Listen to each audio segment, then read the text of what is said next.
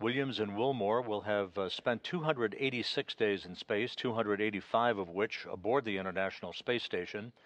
Hague and Gorbunov's, their mission duration, 171 days, 170 days of which aboard the International Space Station. And you see at the hatchway the 4 departing Crew-9 crew members posing for some final photos.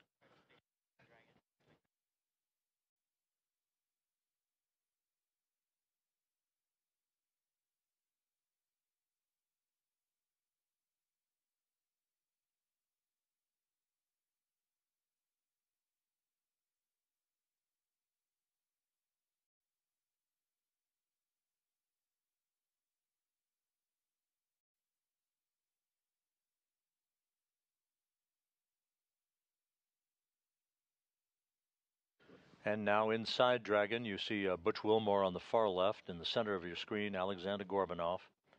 Nick Hague on the far right. They will settle into their respective seats aboard Freedom.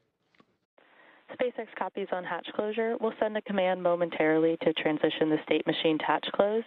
You can reference your hatch closed event details for a few actions, and then complete suit donning per procedure 4.010. And Nick Hague aboard Freedom confirming that Dragon's hatch to the International Space Station is closed.